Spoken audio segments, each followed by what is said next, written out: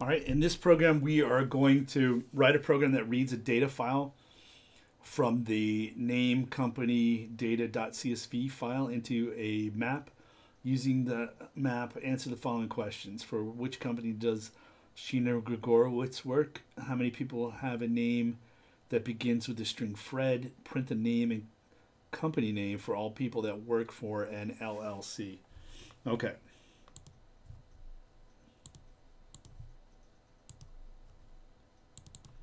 All right, so there's what the data look like.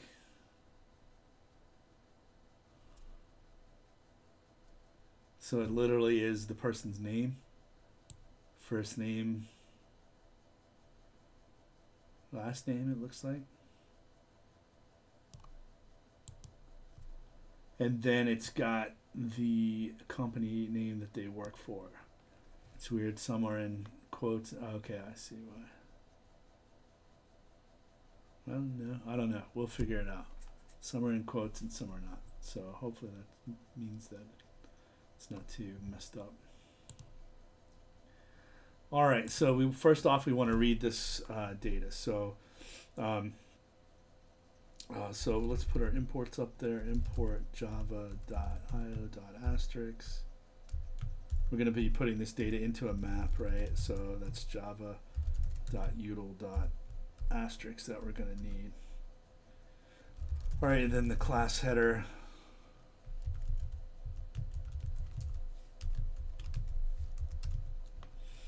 And then public static void main string args. All right, and so now we want to set up a file reader.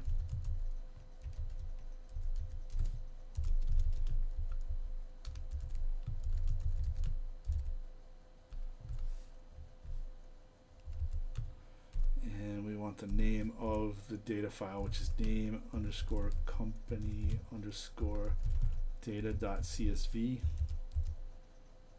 And then we want a buffered reader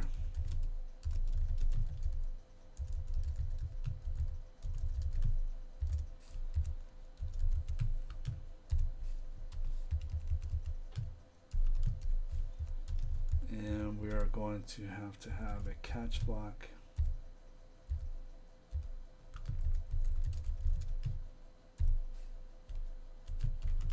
and then one for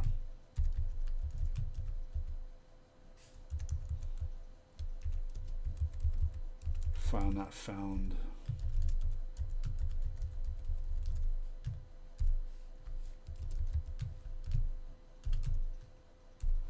All right, maybe that will compile.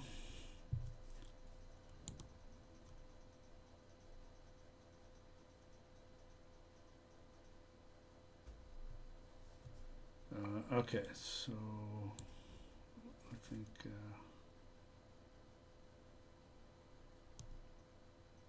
this one overrides this one, so let's see.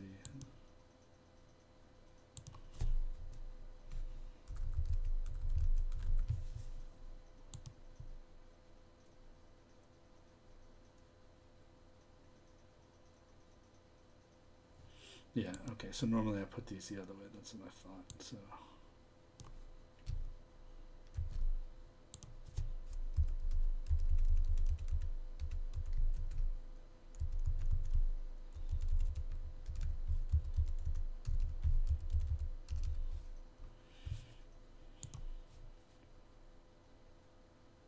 So file not found exception must be a child class or descendant of IO exception.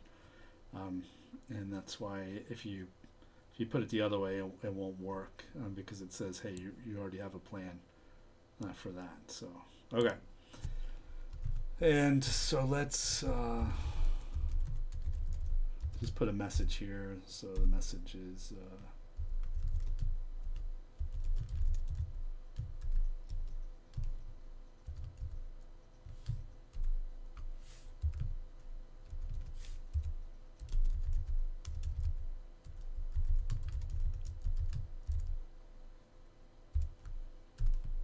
and same thing down here. And doing it this way, then we'll be able to tell at least distinguish between an IO exception and a file not found, right? Whereas if we did it the other way with just IO exception, we wouldn't necessarily know, what exception was the issue. Okay. All right, and so then we're going to read a line.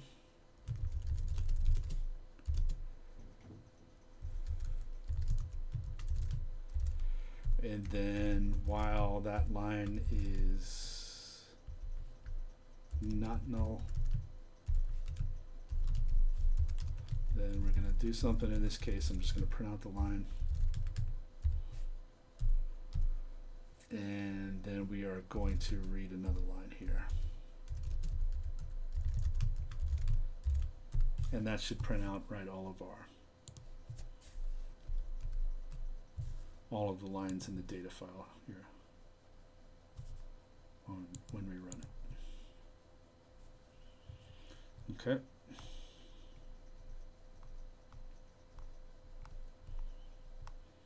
So it looks good. Oh, I know why they have quotes now. It's because of the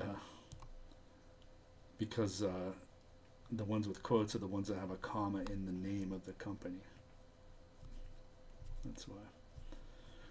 All right, so what we want to do is not really print out the line, right? But we want to split the line, right? So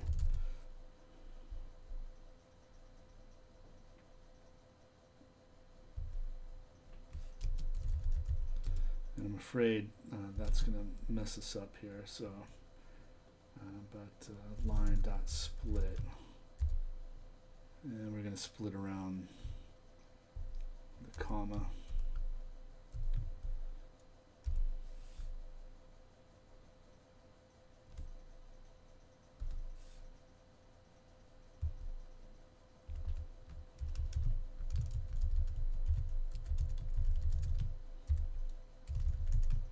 And just to see kind of how the array gets printed out, or how it gets split, then I'm going to do arrays.toString.parts, and I think maybe that will go because I have this,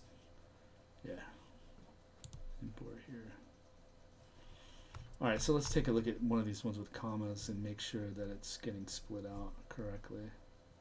And it looks like it is, right, with the because those company names that are in quotes, right, because it's in those quotes, in double quotes, it's not splitting across those company names that have commas in the company name. So that looks okay. All right. So again, we don't really want to print these things out, right? What we want to do is to put these in a map, and then look through the map to answer those questions that we were asked here. All right, so let's define our map up here. So map, and it's going to be string. The keys are going to be the person's name, right? And the company that they work for is going to be the value. Okay, so map string. Let's just call it map, and that's going to be equal to new. Over here it's hash map, right? And then same types for the keys and the values.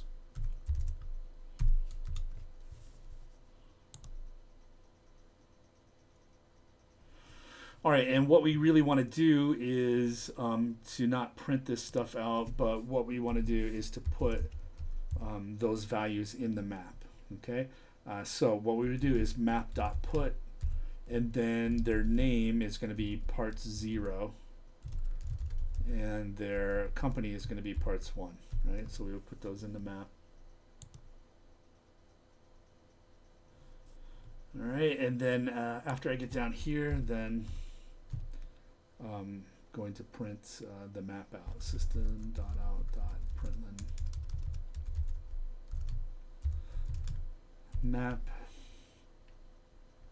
And I guess since I'm putting this code down here after this try and catch block, then I probably should put some code in here that will, if there's an error, it won't keep going after the catch block, right? So I'm going to do that. So then basically just take the chicken way out and say, hey, if something goes wrong, I'm just quitting. That's it. Okay. All right, so let's do this. All right, you can see the map. There it is, right? So far so good. All right, so our map is set up, and now what we want to do is to try and answer these questions with the map. So for which company does Sheena Gregorowitz work?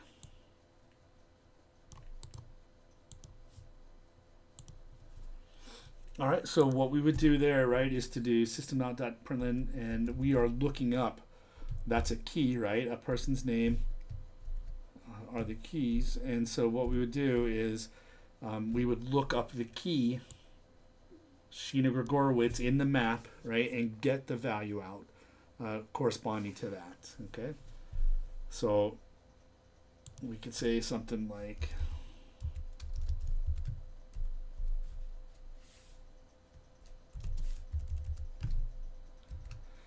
Sheena Gregorowitz works for blank.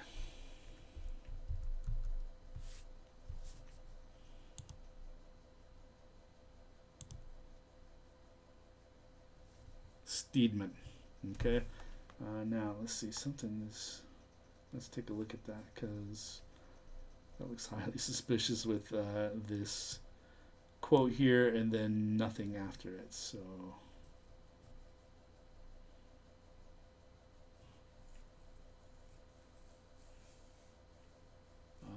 the data file is right here.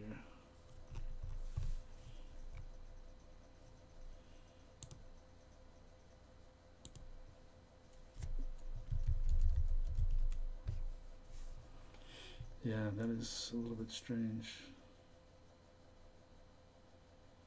It looked fine up here, but maybe I was deceiving myself in that it was taking the whole thing.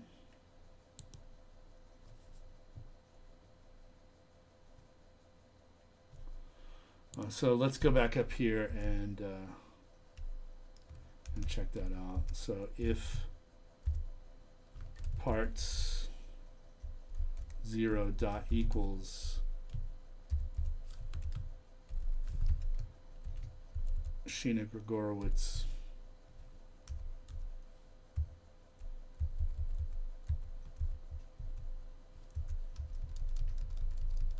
then let's print out parts 1.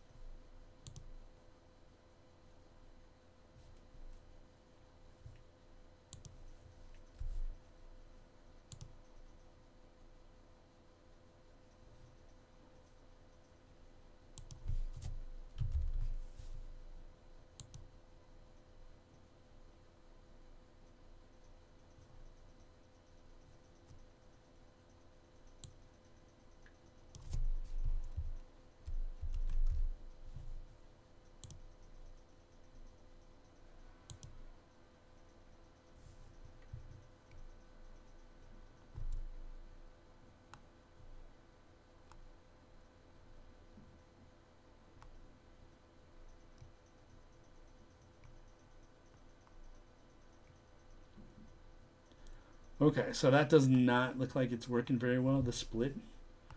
It looked like it was at first, right? But it just does not look that way to me. All right, so what I'm going to do is to use index of, right? So I'm going to get rid of all this.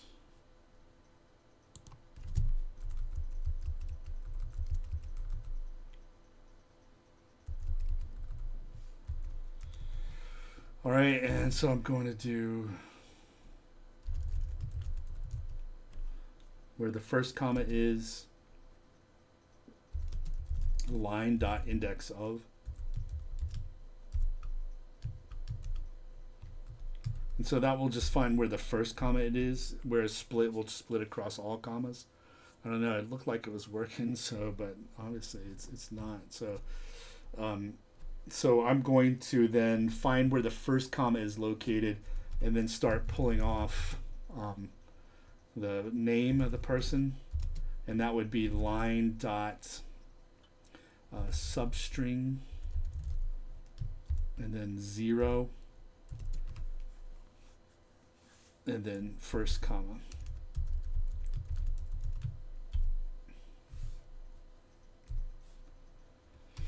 And then for company,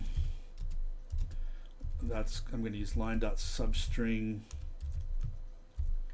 and then first comma +1, right? Start after the comma. And then I didn't put any index to stop at, so therefore substring will take all the way to the end of the line. And so then what I want to do is put map dot name and then company.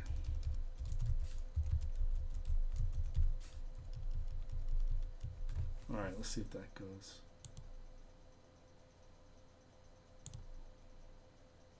All right, that looks a lot better that way. Okay. All right, so that seems to be working now. All right, so what's next? It says how many people have a name that begins with the string Fred. Okay, so what we're gonna have to do, right, is iterate over the keys of this.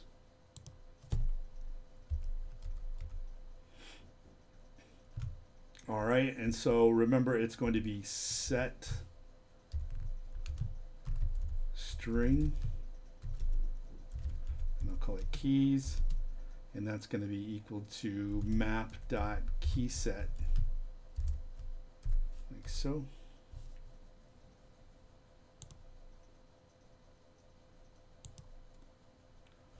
All right, so that will pull all the keys and put them in this data structure, right, called the set. And then all we have to do is iterate over that for string name in keys.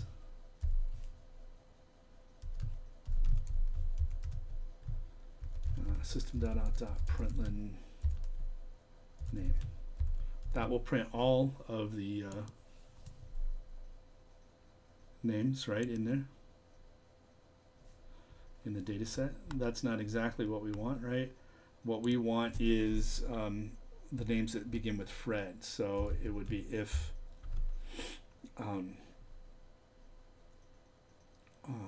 name dot starts with Fred,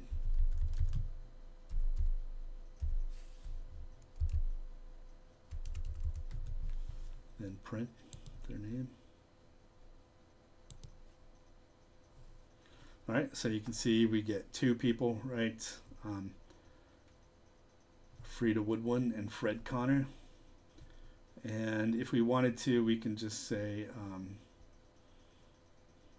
if there were a lot, right, then we could have a variable, right, and go let count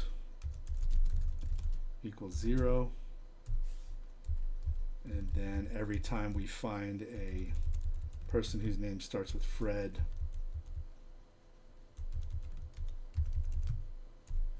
just increase the count by 1, right? So count plus plus. And then after the for loop, right, we would say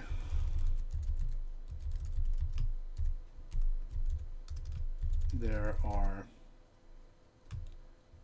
blank people whose names begin with Fred.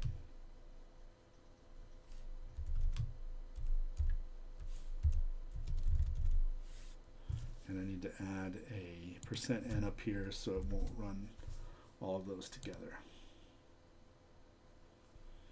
And it might help if I put a semicolon at the end of the statement.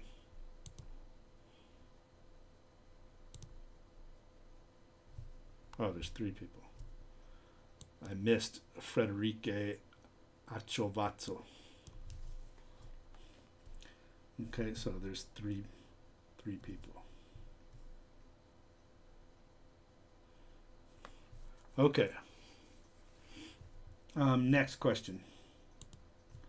Print the name and company name, right, for all people that work for an LCC. Okay. So here we are going to iterate over both the keys and the values. We want those together, right? And so that is going to be collections, and then it's going to be, all right, I have to look back, I'm sorry, because that one is not one that I remember all the time. It's in here, sorry. So browse here. Map entry, right? Is it map dot entry, and then it would be string, and then entries equals map dot entry set.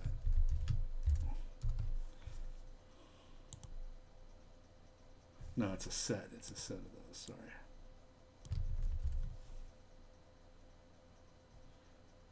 And I'll need another here, right here. There we go. All right. So then it is for set up a loop, right? And then it would be for map dot entry string entry in entries and system dot out dot println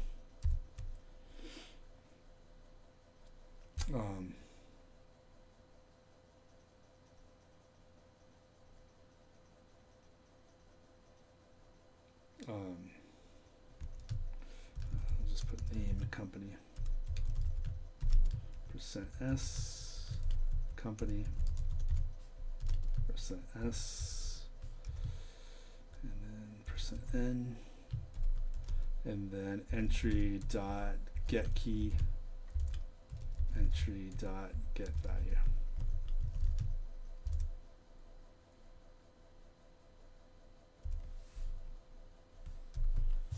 All right, so that should print everybody out.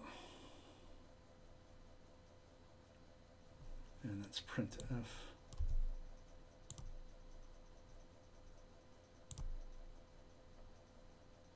All right, there we go. All right, and so then we don't want everybody printed out, right? Just the people that work for an LLC, limited liability company, right? So that would be if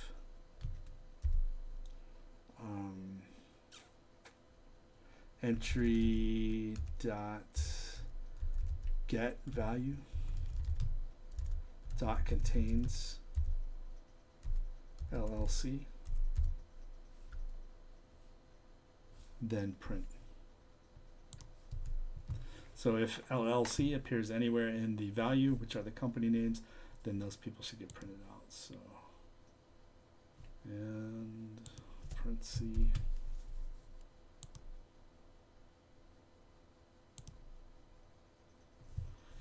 All right, and there we go.